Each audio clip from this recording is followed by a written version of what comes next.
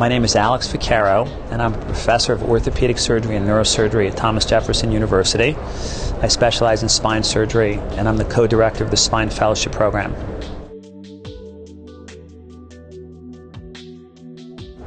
The new innovations in spinal surgery, we went through different phases.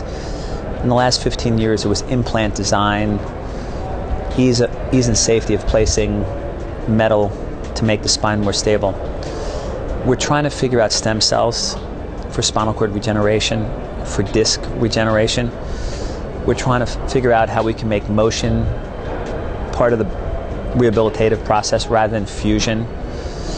We're trying to make the ability to make smaller incisions through minimally invasive techniques, through image-guided techniques, and possibly with the help of robotic surgery.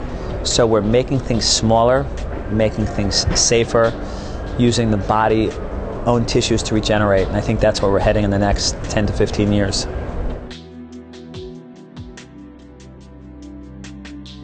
A couple things about books. You can write a book about anything you want.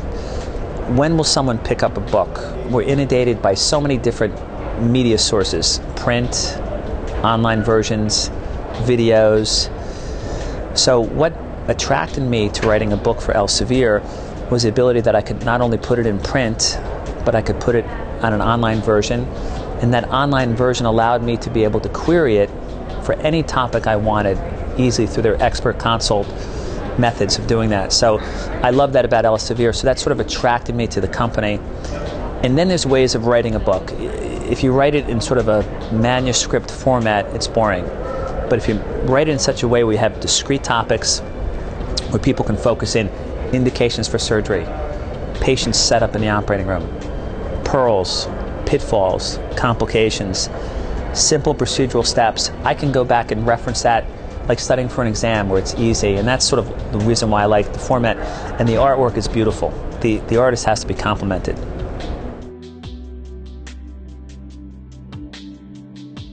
I think Elsevier is a leader in medical publishing, and I think it's been manifested by the sales of the first edition. This is a second edition book, and it has always done well.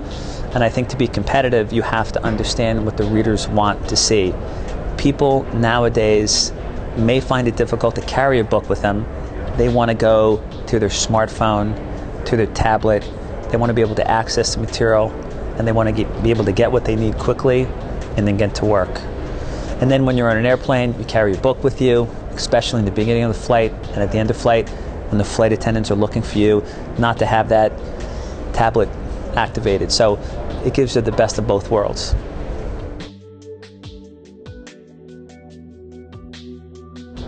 The typical audience for our books are the residents and fellows. They come to all the meetings, they want to see what's new.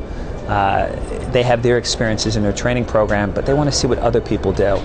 And what makes our books interesting to the average buyer is that I ask experts from around the world. If I'm doing a minimally invasive anterior lumbar procedure, I know through my educational experience who's the expert at that procedure, who talks about it, who does research, and I ask that individual to write about it.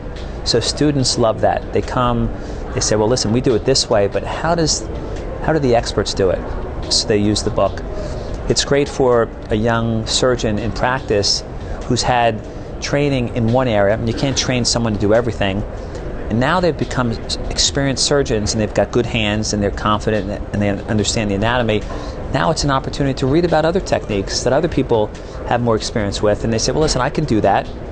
But wait a second, I'm a little bit, oh, good, I found that. Now I know how to position the patient. And I know how to take care of those potential complications because we list the potential complications, where they may say, listen, I need to have an access surgeon such as a vascular surgeon, and that's part of the book to understand that, to make the procedure safer.